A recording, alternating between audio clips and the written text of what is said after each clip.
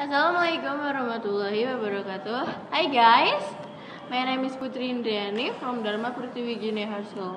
Today I want to tell a story about my folktale. It's called Jack and Jill. It's about two best friends.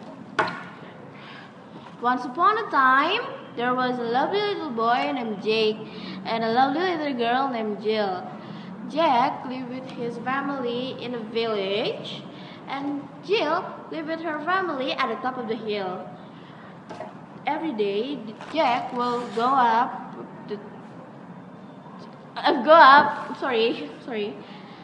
Every day, Jack will go up the top of the hill to see his best friend, and Jill will wait at her window.